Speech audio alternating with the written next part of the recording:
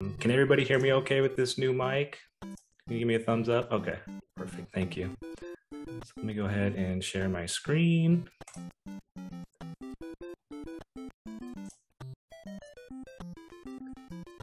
And yeah, let's jump right in. And the first thing that we're going to go over are conditionals. So what are conditionals? And to keep it simple, if a condition is met, then do something else. If that condition is not met, then we're going to do something else. And to structure a conditional, we use these signs here. So we have greater than or less than, greater than or equal to, less than or equal to, which I'm sure most of you have seen. And here's where it gets a little complicated. So we have these two here, and one's called equal to, and I put value only, and then exactly equal to, in parentheses, value in data type. And what I mean by that, by those two is, well, it's probably best if I go over a quick coding demo. So let's do that really quick. So what I mean by that is for equal to, and then the equal to with the three signs. Now, if I were to store a variable, let's just say I did let's say I wanted to store a number. And let's see. And let's just store the number 5. And then let's say I wanted to store another number, the same number, but I wanted to store the string version of it. So I would do something like that. So I have the number 5 as an integer, and then the number 5 as a string. So actually, I'm going to show you a conditional right here in an if statement. So here's a perfect example. Now, I'm going to say if number is equal to string number, then I'm going to want to print something to the console. I'm just going to say this is true, right? Else, if it's not, then I'm going to print false.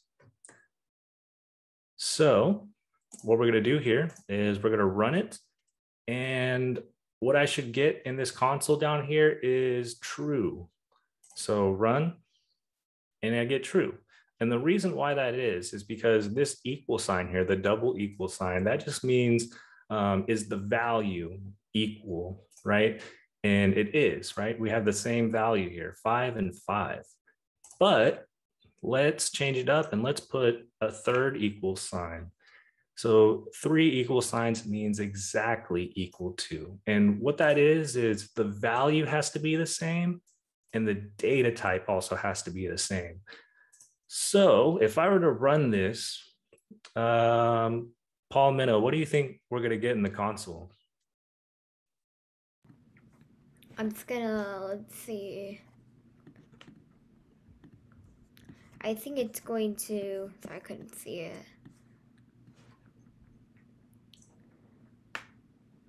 I think it will say printed true, since like you wrote if number is equal to string number, or like number, you wrote number as 5 and string number is 5, then if it's equal to 5, then it will print, in the console will print true. Okay, so yeah, let's have a look. Let's see what we get. It is false. And the reason why it's false, so remember with this exactly equals to, it has the value has to be the same, and so does the data type. Now the value may be the same. They're both the number 5. However, the data type of this, let number equals 5, that's actually an integer. And the data type for line 2 is a string. So because they're different data types, we're going to get false here, even So though. is it because is it because like you're is it because like you put number 5 for a string in colons, and not colons, but like, yeah. Since Quotations? like quotation, I'm sorry. Mhm. Yeah, since you put them in quotations, like it knows it's like a string, so it wouldn't. So it will just print false. Exactly, exactly. And that's why we're getting false. So I wanted to show you guys a demo of that because when it comes to conditionals, those are the two things that get the most confusing, is the number of equal signs. So I wanted to, show you guys that in a quick demo. But let's go back to the slides. Does anybody have any questions on that? No? Okay. So we will go ahead and move forward.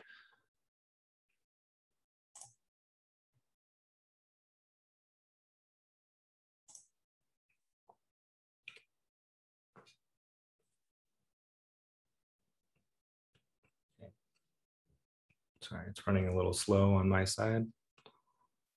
There we go. All right, so going back to the if statement, I said if a condition is met, then do something else. If that condition is not met, then do something else. So it's kind of similar to life, right? For example, if you're at home and you look outside the window and it's sunny, it's either sunny or rainy, hot or cold. So here's a good example of an if statement or an if condition, right? So if it's sunny outside, then put on a t-shirt and shorts. Else, if it's not, then put on a coat, right? Else, if it's raining, put on a coat. So we actually encountered, these if statements and conditions a lot in life, right? We make decisions depending on our surroundings.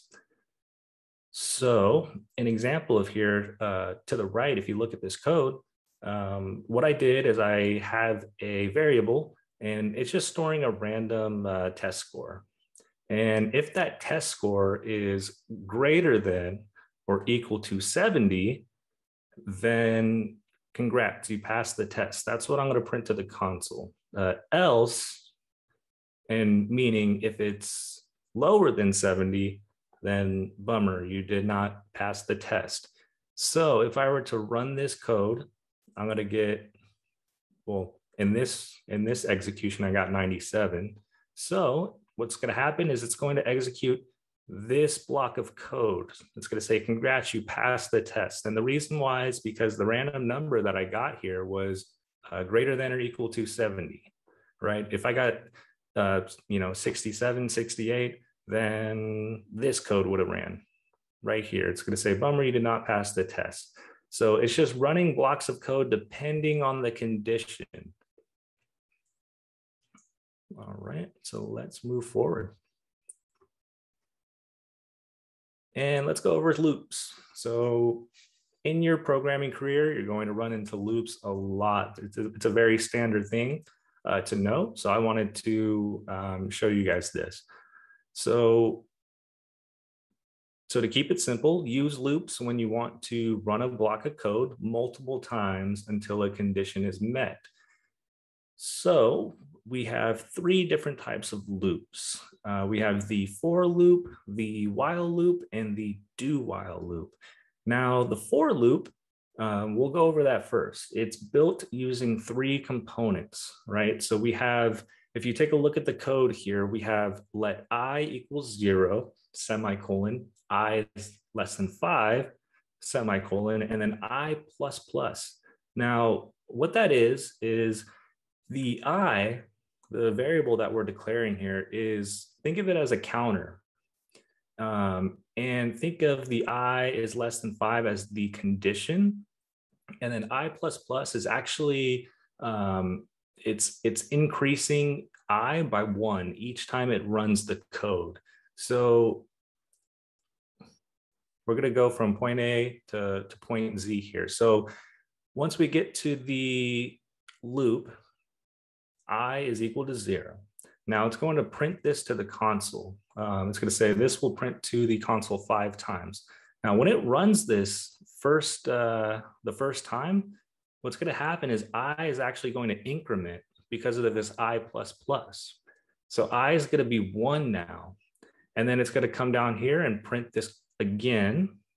And then it's going to repeat itself, increasing by 1 each time until this condition is met. The I is less than 5.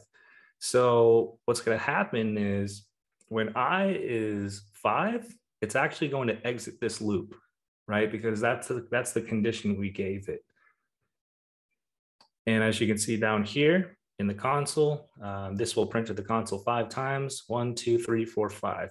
It prints to the console 5 times and then exits the loop. Does that make sense to everybody? All right. Yeah, you guys are smart. This is the one that's like probably the hardest to understand. So let's move forward to the while loop. So the while loop is just to keep it simple.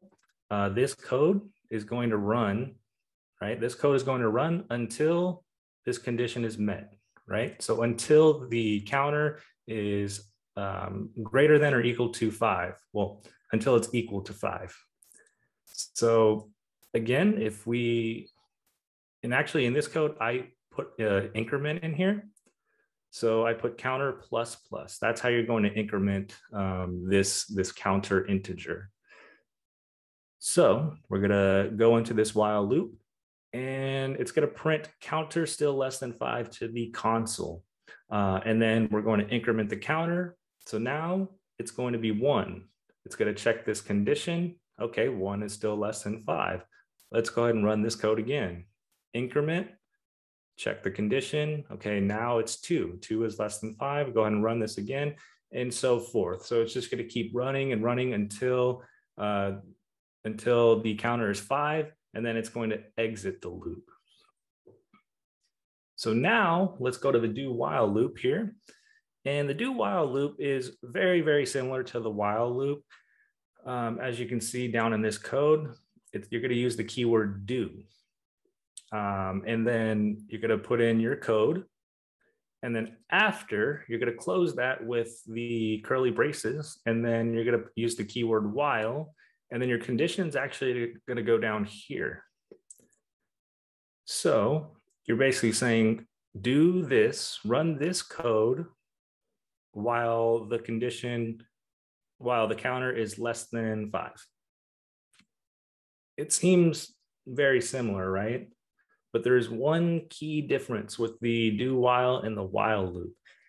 And the difference is the do while loop is going to run at least once, right? It's going to run at least once. So what I mean by that is if you were to come up here to the while loop, say if the counter was 5, say if I changed this 0 to 5, what would happen is we would get down to this while loop, and the counter, if it's 5, it's not going to even run this code because the condition is already met, right? The counter is, it's greater than 5 or greater than or equal to.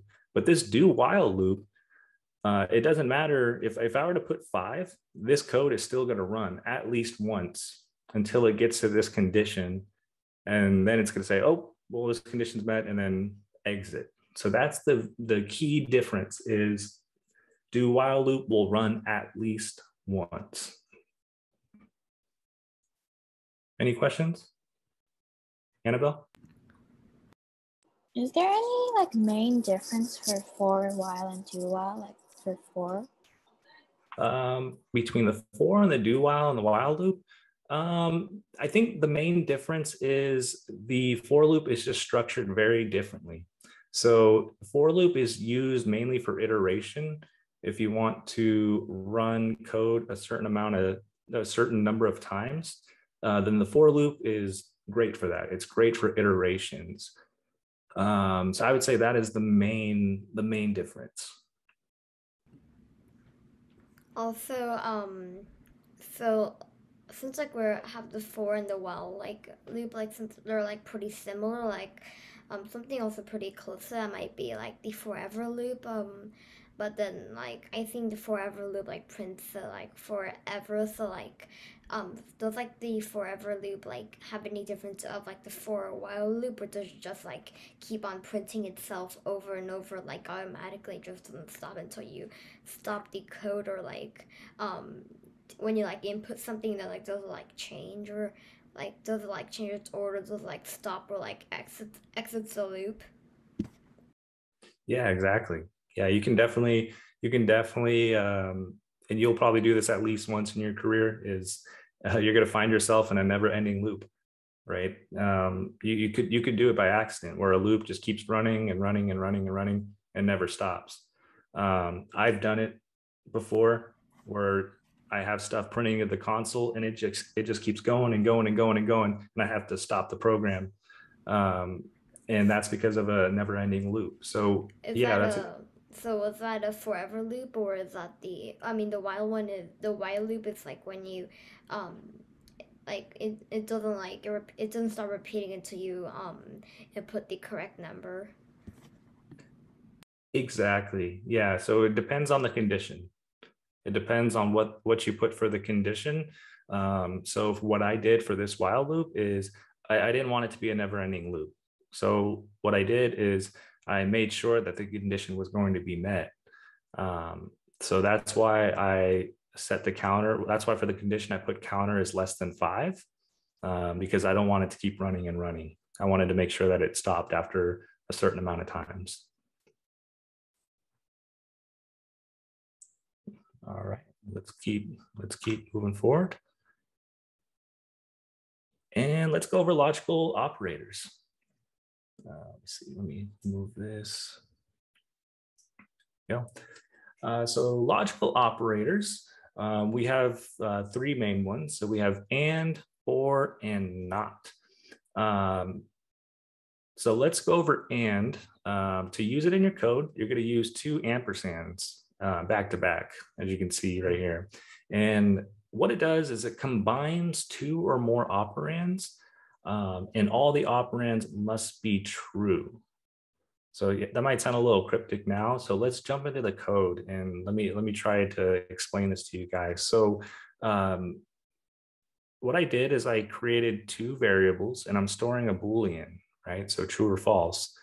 And what I did is I created one that says has a cereal bowl, and I set that equal to true. And then I put let has spoon equal to true. So what this is I was trying to simulate waking up in the morning and you have a bowl of cereal, right? And to have a bowl of cereal, to eat a bowl of cereal, you need a bowl and then you need a spoon, right? So, if you don't have a bowl, then you can't pour your cereal into anything. If you don't have a spoon, then you can't eat it. So, what I did here is I used an if statement, an if else statement. And then within it, I have my condition and I'm using a logical operator. So basically what I'm saying here, now, if you look at if has cereal bowl and has spoon, then I'm going to print to the console saying cereal time. It's time to eat. Else, if I'm missing any one of those items, if I don't have a bowl or a spoon, well, then how am I supposed to eat this? I can't eat my cereal yet. So does that make sense to everybody? So that's how logical operators can be useful. Now let's go over to the or logical operator. And what that does is it combines 2 or more operands, but at least one operand must be true. Let me backtrack a little bit. In this and logical operator, I forgot to mention that when I said all operands must be true, that means has cereal bowl and has spoon must be true. If I were to change the cereal bowl to false or the has spoon to false, then what's going to happen is how am I supposed to eat this is going to print out to the console. So both operands must be true, right? So for this or, I'm saying at least one operand must be true. So in this example here, I have has pencil equals true, and then has pen equal to false. Now, when I'm writing my if statement here, I set up the condition as has pencil or has pen. And what that means is if I have a pencil, then this whole statement is going to be true, and I'm going to print to the console writing something down. Or if I don't have a pencil and I have a pen, then it's still true, and I'm going to be able to write something down. Else, if I don't have either, if both of these are false, then this is going to print this block of code. I don't have anything to write with. And that's how the OR logical operator works. And now for the last one, which speaks for itself really, is the not operator.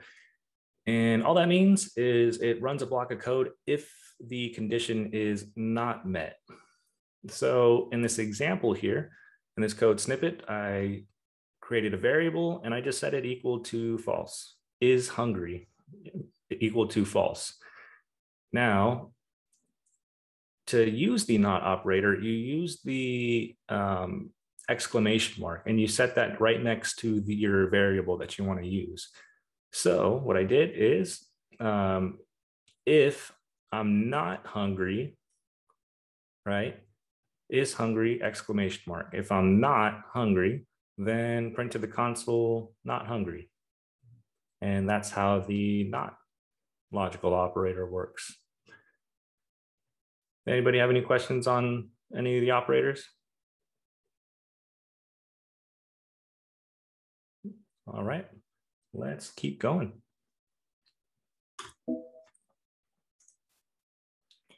Okay, so let's go over arrays.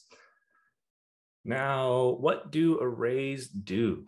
So arrays store a list of values of the same type, and they are declared like variables. So I have this piece of pizza here because one, I like pizza, and two, they're kind of like arrays. So think of arrays like, well, if you think of variables, remember how I explained them as boxes that store information? So an array is kind of similar to that. It's like a box, but it's storing many different elements, many different objects. So imagine like a pizza box, and each pizza slice is its own element, or like its own object. So let's go into the code and maybe it'll make more sense. So in this code here, what I did is I created, I used the let keyword, and then I created the name of my array, and I just called it Pokemon cards. And for an array, what you want to do to create one is you want to use square brackets like I did here. So you're going to have the square brackets, the left square bracket, and then I enclose it in a right square bracket. Now, what I did is I have Pikachu, Charizard, Jigglypuff, Greninja. And I enclosed each one in string, in double quotes. So what that means is this is an array of strings, right? So you know how to declare variables, independent variables with creating a string, but now an array is actually holding a lot of, many different ones. So I have, 4 different strings here, and each one is that slice of pizza, right? All in one box. And that's what an array is. And the cool thing with arrays is I can access individual slices. I can access individual data pieces here. And I can do that by writing the name of the array and then enclosing using square brackets and putting the number of the element that I want to access. So one thing to keep in mind is right here, Pikachu, Charizard, Jigglypuff, Greninja, each one of these, think of it as an element. right? So this is an element. This is an element. This is an element. This is an element. And another thing to keep in mind is array elements, they start at 0, right? Computers usually start at 0, right? Not like us humans, we usually start with 1, 1, 2, 3, 4. Computers usually start at 0. And here's an example of that. So Pikachu is in the element array element 0. Charizard's 1. Jigglypuff is 2. Greninja is 3.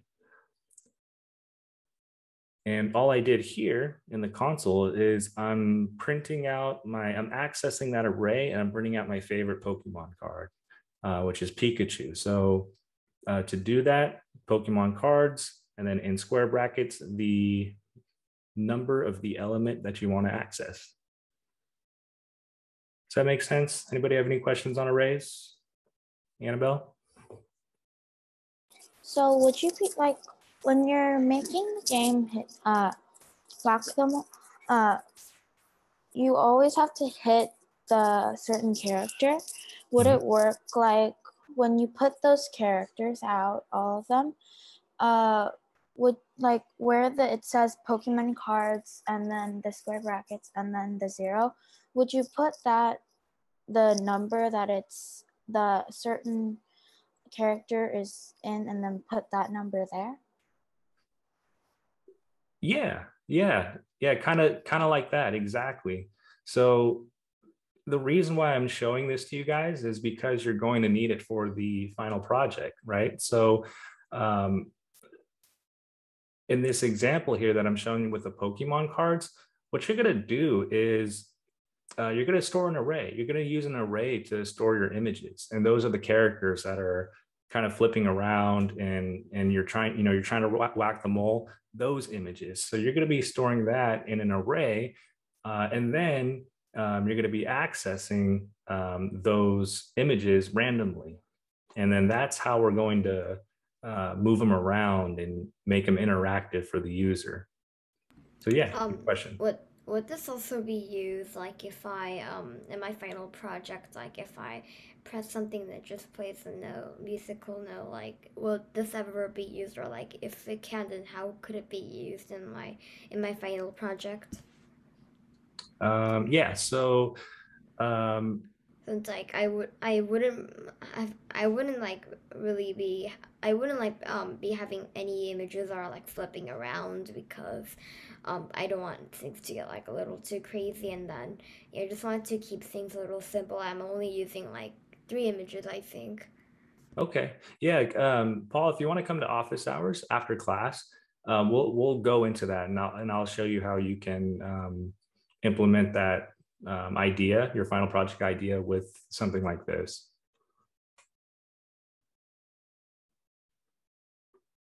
All right, let's see, 531. Okay, and now wiring the JavaScript file to HTML. I think most of you have seen this already.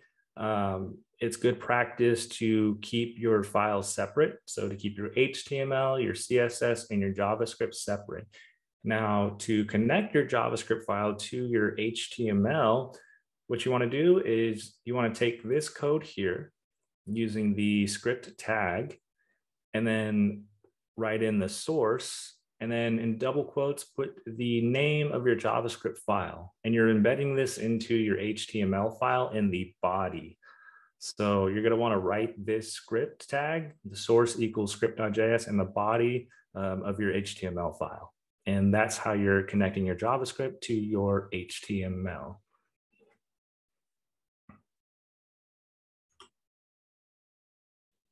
Now let's go over the HTML DOM.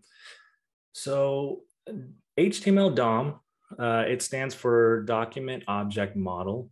So just another fancy, acronym. So HTML DOM, but what is it? And one way to think of it is it's kind of like the battery right? It's the battery for JavaScript. So when you open a web page, the browser, it creates this DOM or document object model of the page. And what it does is it's not only it's a programming interface, but it also structures HTML elements as a tree of objects. And once the DOM does that, once JavaScript is given this object model that the DOM created, now it's capable of being JavaScript, doing what JavaScript does, which is changing HTML elements and attributes on the page. It's changing, it's manipulating CSS styles, and it's reacting to users, to HTML events, which I think we're going over next week. So all in all, it's a programming interface and an object model. So it's the battery. It's providing JavaScript the ability to be JavaScript and to change elements on the page. And here's just an example of the tree object, excuse me, object tree that HTML DOM does.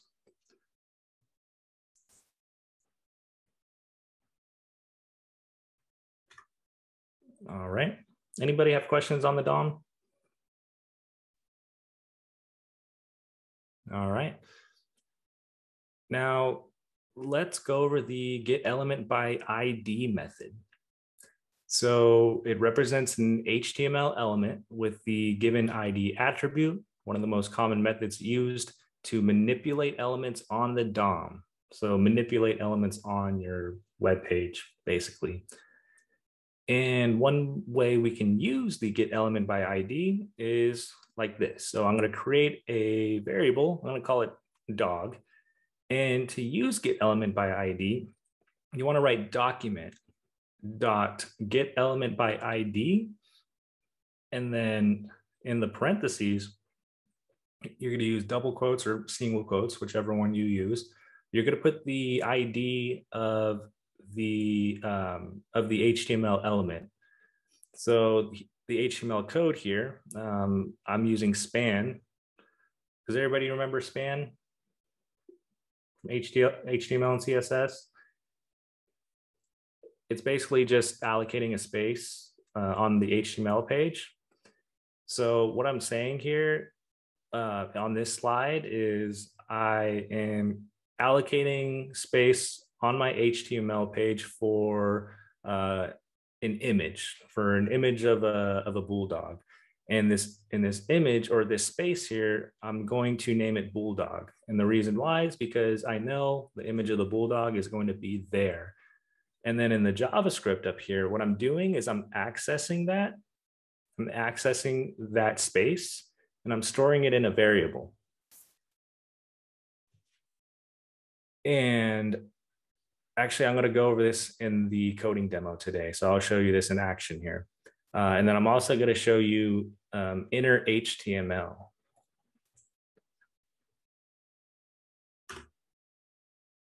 All right, so demo time, but it looks like it's 5:36. So let's go ahead and take a quick break. Let's get back at 5:41, and then we will go over the demo here. So for this demo, what I'm going to do is I'm going to embed images on an HTML page. And each time I refresh the page, I'm going to get a random image. So a different image every time. So let's go ahead and jump in. So the first thing I'm going to do is I'm going to start with the HTML file. And the nice thing with Replit is it's already wiring your JavaScript file for you, but I just wanted to show you guys, how to do it in case you use VS Code or anything else. Sometimes they don't do it automatically for you.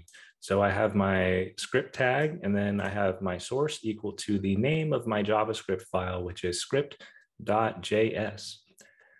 So let's go ahead and begin. So what I need is I need a spot on this HTML page to put that image that I'm going to change every time I refresh the page, right? And to do that, let's see. I'm gonna pick on somebody. Let's pick on Annabelle. Annabelle, do you remember what tag we're going to use here to allocate a space on the HTML page? No. No? Okay, that's all right. So for this, we're going to use span, the span tag, right? And then within the span tag, the first tag, I'm going to give this a name. I'm going to give it an ID.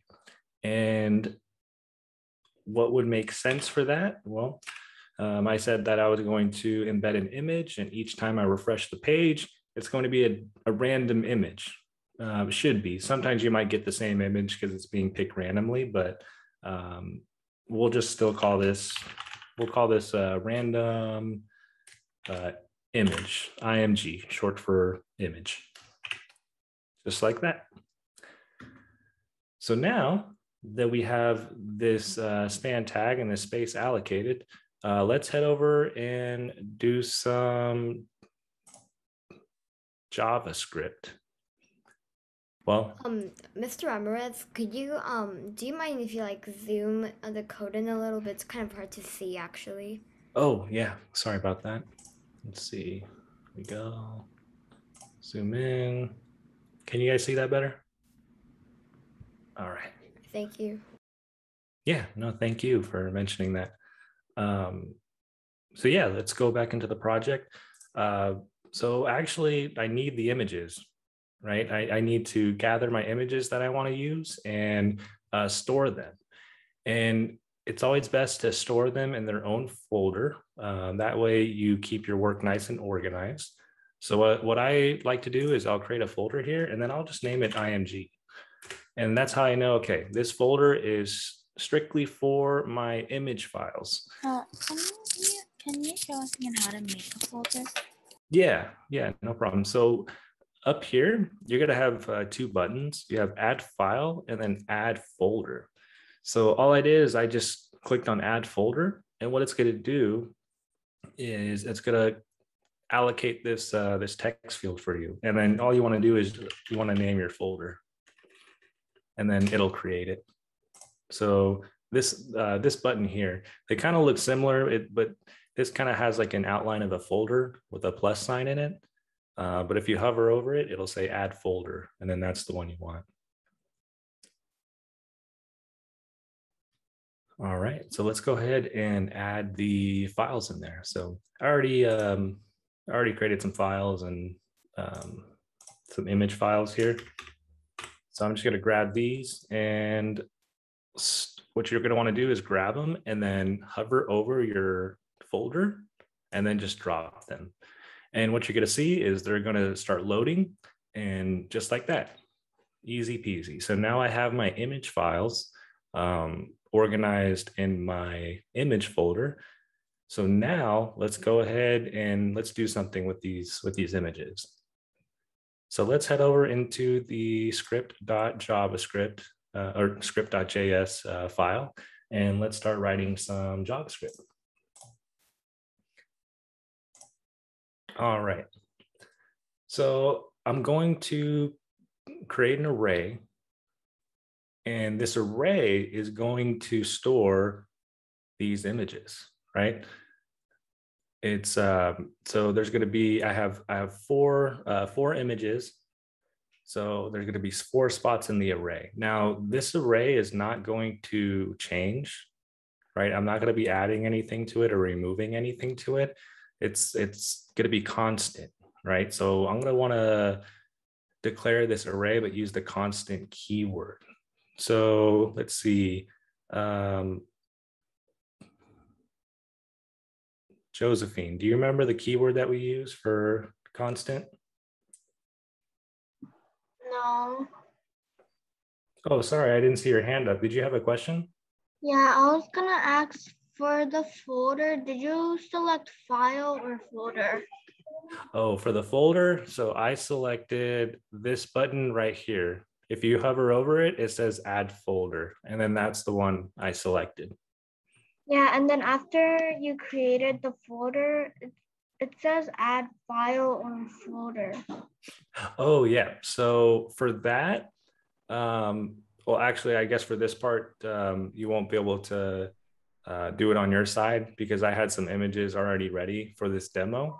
But all I did is you're gonna open up your files, like your file management, and say if you downloaded a file, an image file, then all you would do is drag it.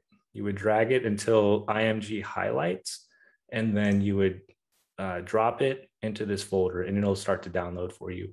Okay. All right. Let's see. Grace, do you remember what keyword we use for constant?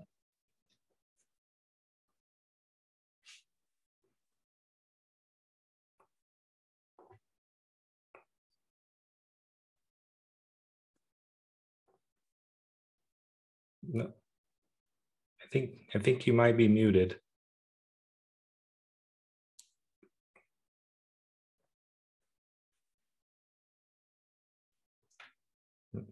Okay.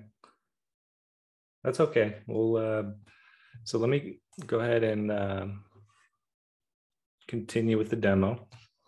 So for the constant, you just think of the word constant, right? So for the keyword, it's just going to be const.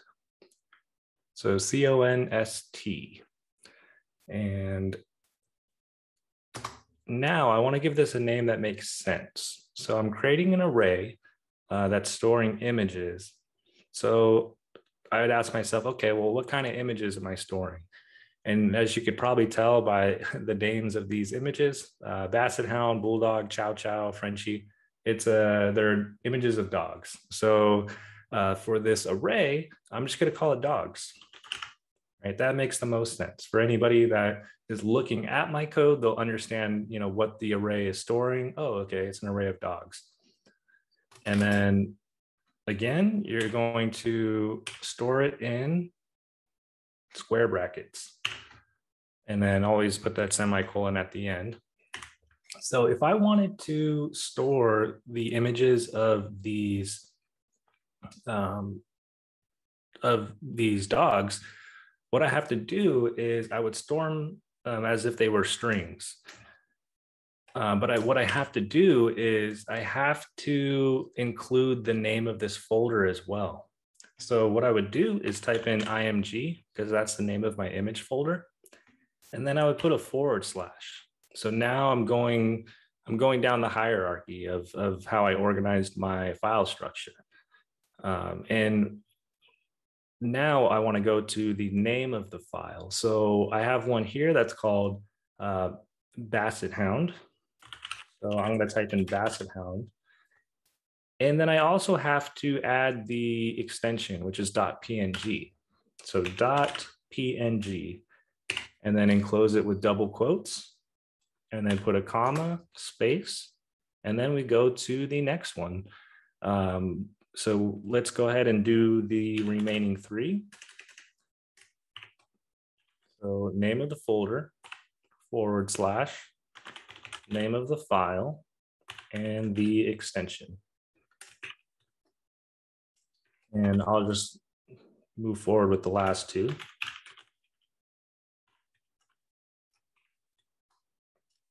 And then we have IMG, and then Frenchie, which are very, very expensive dogs these days. Let's see. Oh, there we go. And now I have my array. I have my array of dog images. So now that I have it stored in an array, now I want to, remember, I have to embed these in my HTML page. So to do that, I'm going to have to grab this HTML element here. And if you remember, I named it random image or random IMG. So let's go ahead and access this.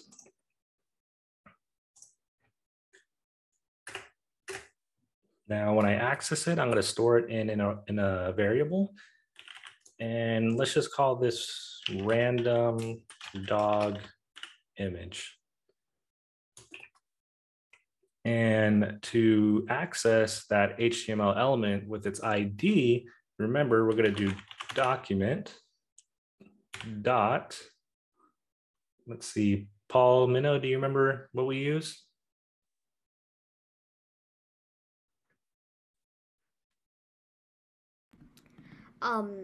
Didn't we use the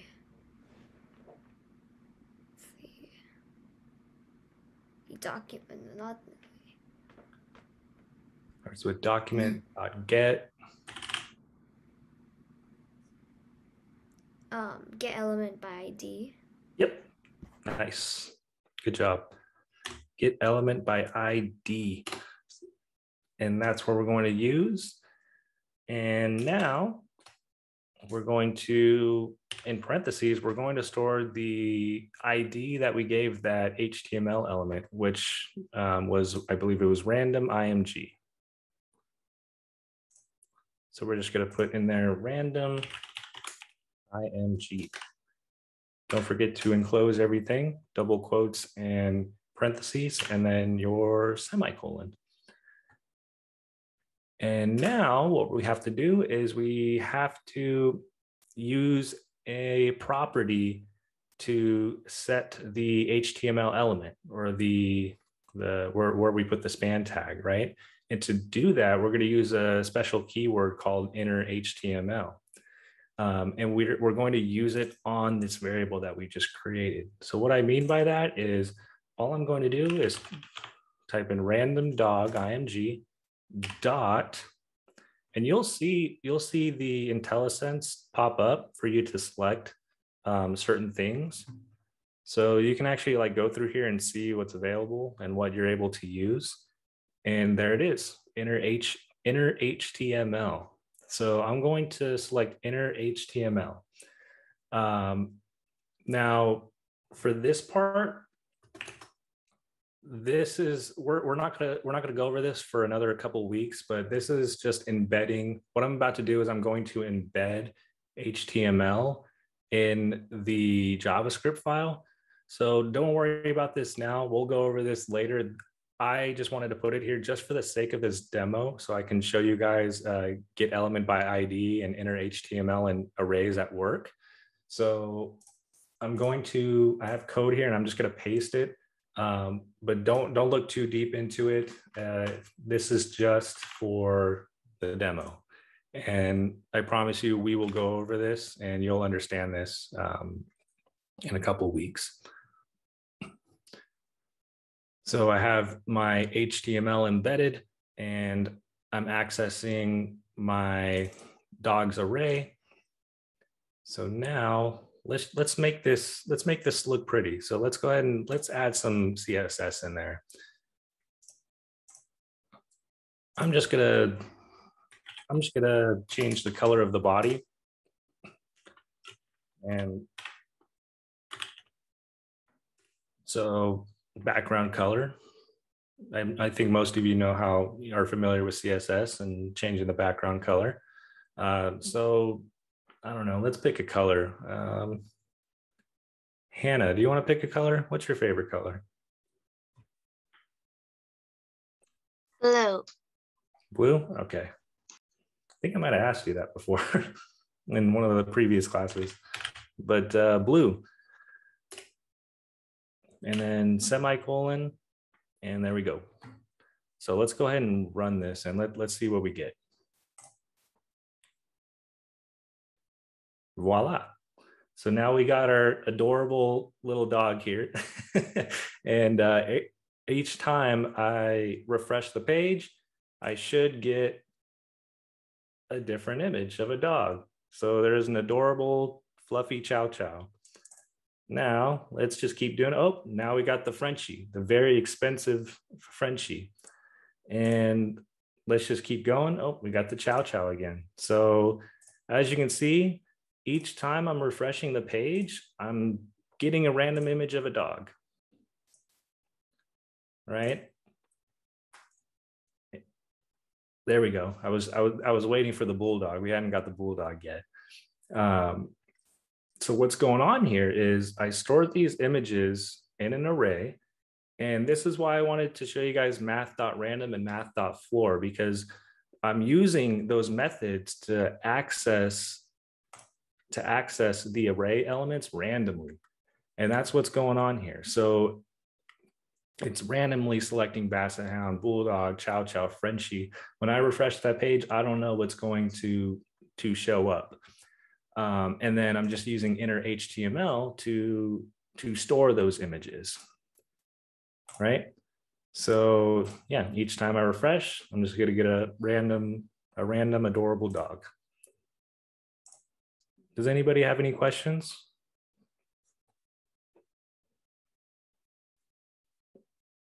Yep. Josephine? So for this, you had to get the picture with a transparent background, right? Yes, good question. So if you remember, I think it was the first week, I think I might have provided a URL for that. So if you go to that URL, I think it's called Adobe Spark.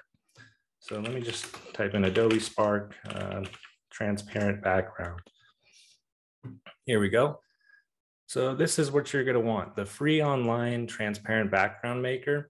And if you select that, it's free. You can upload whatever photo you want, and it's going to generate and create an image for you with a transparent background, as you can see. And this is what I used. That's how I was able to print these images without any background, right? So it's just the dog and then the color of the background of the web page. So if you come here, you're going to click upload your photo. And then, well, it'll load. And then all you do is you drag and drop your image and then download it. And then you'll be able to use that image in your project, your final project. Well, and your coding assignment. So this is actually a perfect segue. So your second coding assignment, which is posted 2 minutes ago, is going to be similar to this this demo here that I showed you. That's why I wanted to show it to you. So this code here, I provided that to you. This code, it's on the prompt, but you're going to be doing something similar to this. You're going to be creating images and then storing them in an array, and then each time you refresh the page, it should pick a photo at random and display it. Anybody have any other questions?